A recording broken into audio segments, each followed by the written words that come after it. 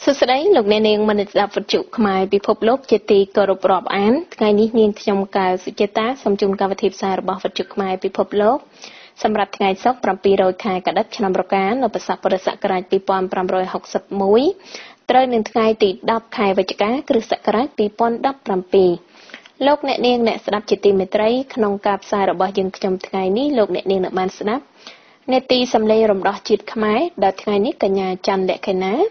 នឹងលើកយកអត្ថបទមួយរបស់លោកទិតសានីមកអានជូនស្ដាប់មានចំណងជើងថាការវិលត្រឡប់មកវិញនៃអធិការតាមដោយភាពបន្តនៃកិច្ចសន្ទនារបស់លោកកឹមច័ន្ទវង្សជាមួយលោកប៉ែនសារួមនិងលោកវ៉ាសារឿនជជែកគ្នាស្ដីពីធម៌សាមគ្គីនេតិអំពើឈ្លានពានរបស់យួនមកលើកម្ពុជារៀបរៀងដោយលោកសំសេកុមារអានជូនស្ដាប់ដោយលោកសានសវិតបន្តមកមាននេតិតន្ត្រីប្រចាំថ្ងៃបន្តមកទៀតនេតិប្រពុទ្ធសាសនាសម្ដែងដោយព្រះតេជគុណសានសុជាតមកមាននេតិប្រវត្តិសាស្ត្រខ្មែរប្រចាំថ្ងៃសុក្ររៀបរៀងដោយលោកមីសុភីរួចហើយបញ្ចប់កម្មវិធីផ្សាយថ្ងៃនេះដោយនេតិពិនិត្យនោះរៀបរៀងដោយលោកសានសវិតចា៎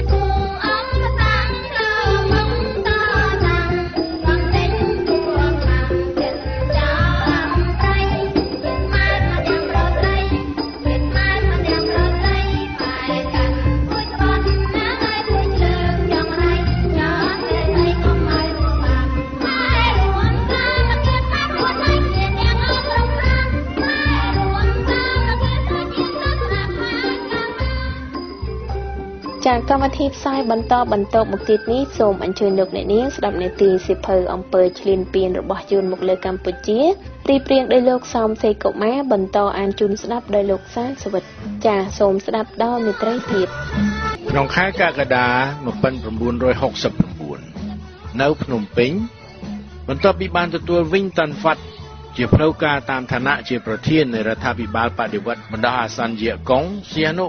2ខែក្រោយមកបានចុះហត្ថលេខាជាមួយរដ្ឋាភិបាលនៃក្រុងហាណូយនិងរដ្ឋាភិបាលយេកុងសម្រាប់រណសេរីនៅយួនខាងត្បូងលើកិច្ចព្រមព្រៀងពាណិជ្ជកម្មនិងការបង់ប្រាក់កិច្ចព្រមព្រៀងនេះ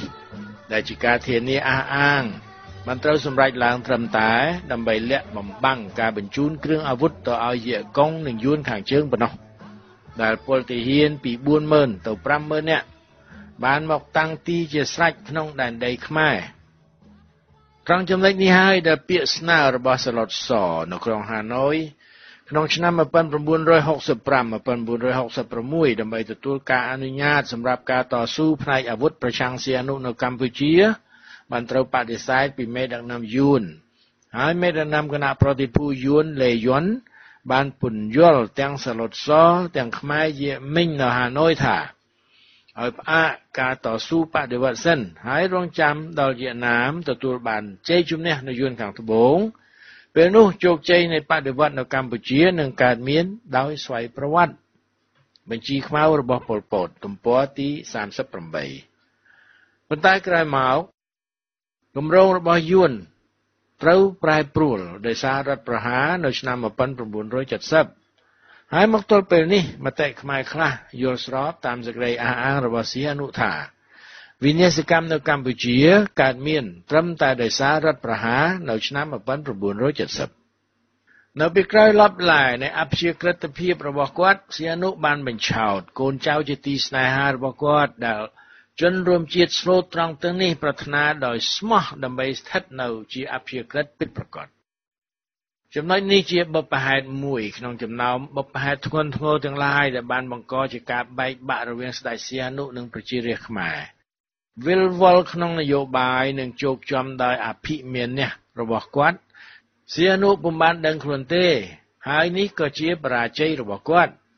បរាជ័យដែលខ្លួនគាត់ផ្ទាល់ជាអ្នករៀបចំដោយមិនដឹងខ្លួនតាំងពីយូរឆ្នាំមកសៀនុមិនបានដឹងសោះថាហាណូយចង់បំបត្តិរាជាធិបតេយ្យខ្មែរតាំងតែពីថ្ងៃទី9សីហា1945ដោយបញ្ជាឲ្យខ្មែរយេមិញ7នាក់ទៅធ្វើពលប្រហារនៅក្នុងរាជវាំងសៀនុបានចាត់ទុកថាចិនជាមិត្តទី1ដែលអាចបង្ក្រាបយួនពេលណាយួនឈ្លានពានខ្មែរហើយចាត់ទុកយួនជាមិត្តទី2ដែលអាចបង្ក្រាបខ្មែរកុម្មុយនីសពេលណាខ្មែរកុម្មុយនីសចង់រំលំរាជាធិបតេយ្យ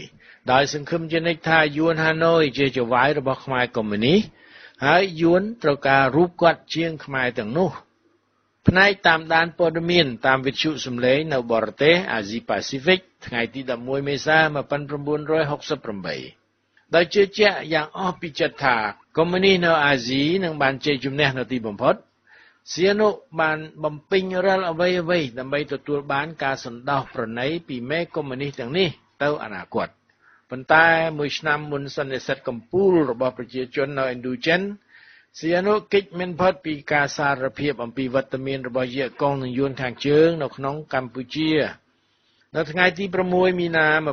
1969ក្នុងឱកាសសន្និសីទសារព័ត៌មានមួយសៀនុបានបើកកកាយគ្រោះធំក្នុងអនាគតខ្លីនិងតាមកំណត់ដែលបណ្ដាលមកពីការជ្រៀតចូលនៃពួកកុម្មុយនីសយួននាសម័យសន្និសីទសារព័ត៌មាននេះសៀនុបានចង្អុលបង្ហាញតាមផែនទីរបស់សេនាធិការដ្ឋានអំពីតំបន់ទាំងឡាយក្នុងប្រទេសដែលពួកយួនតាំងនៅច្រើនថែមទាំងកាន់កាប់យ៉ាងម៉មតំតាមភូមិភាគខ្លះសៀនុបញ្ជាក់ថាតាមតំបន់មួយចំនួនដំណើរឆ្លងកាត់បានត្រូវហាមឃាត់ហើយគេត្រូវផ្អាកដំណើរព្រោះពួកយេកុងនិងវៀតណាមខាងជើងនៅទីនោះច្រើនពេញមួយឆ្នាំ1969ប្រតិបត្តិការទាំងបានត្រូវបំពេញដោយកងទ័ពខ្មែរប្រឆាំងពួកកុម្មុយនីសយួនបញ្ជីរៀបរាប់ពីការពើប្រយុទ្ធគ្នាបានត្រូវចេញផ្សាយទៀងទាត់ជាមួយបញ្ជីរៀបរាប់ពីការខូចបង់ស្ដីអំពីអ្នកទោសនៃរណសេរីរំដោះជាតិយេកុងដែលត្រូវចាប់បានជាឆ្លើយសៀនុបានប្រគល់ជូនស្ថានទូតនៃរដ្ឋាភិបាលបដិវត្តន៍បណ្ដោះអាសន្នយេកុងនៅភ្នំពេញគឺអនុលេខាធិការនៃគណៈបេសកកម្មទូតនេះងឿងបាឌុងឬសហសេវករបស់គេងឿងហ្វាំងគីងដែលបានចុះហត្ថលេខាទទួលភារៈជារៀងរាល់លើកបានសារភាពថាពួកយេកុងមានសុខភាពល្អហើយបានសម្ដែងការជំពាក់គុណចំពោះសប្បុរសធម៌និងក្តីសន្តោសរបស់សីហនុនៅថ្ងៃទី4កក្កដា1969អ្នកទោសយេកុង20នាក់បានត្រូវដោះលែងនៅថ្ងៃទី29យេកុង53នាក់ទៀតដែលបានត្រូវចាប់ខ្លួនពីខែវិច្ឆិកា1968បានត្រូវដោះលែងទៀតនៅថ្ងៃទី31តុលា1969យេកុង91នាក់ដែលមាន38នាក់ជាភេទស្រីបានត្រូវប្រគល់ទៅរដ្ឋាភិបាលបដិវត្តន៍បណ្ដោះអាសន្នយេកុងវិញនៅថ្ងៃទី18វិច្ឆិកាមានការដោះលែងយេកុង22នាក់នៅថ្ងៃទី12ធ្នូ11នាក់នៅថ្ងៃទី26ធ្នូ4នាក់ហើយទីបំផុតនៅថ្ងៃទី27មករា1970យេកុង16នាក់បានចាកចេញពីជំរំឃុំឃាំងរបស់ខ្មែរមួយខែបន្ទាប់ពីសន្និសីទសារព័ត៌មានសៀនុ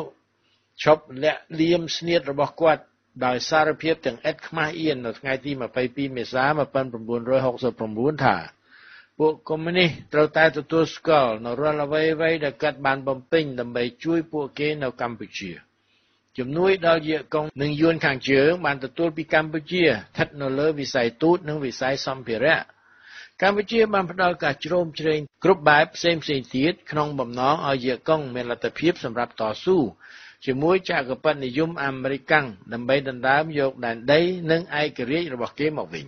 ចំណុចខកចិត្តធ្ងន់មួយទៀតគឺមហាមិត្តចិនតែម្ដងដែលចង់រំលំរាជាធិបតេយ្យខ្មែរហើយធ្វើកម្ពុជាឲ្យទៅជារដ្ឋកុម្មុយនីស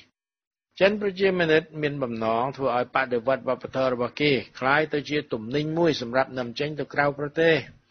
ហើយជនណាក៏ដោយដែលមិនមែនជាអ្នកម៉ៅនិយមបានត្រូវចាត់ទុកជាជនប្រតិកិរិយាដោយសង្ឃឹមទាំងឥតអំពើដើម្បីកែប្រែទស្សនវិស័យរបស់ប៉េកាំងក្នុងនាមនៃមិត្តភាព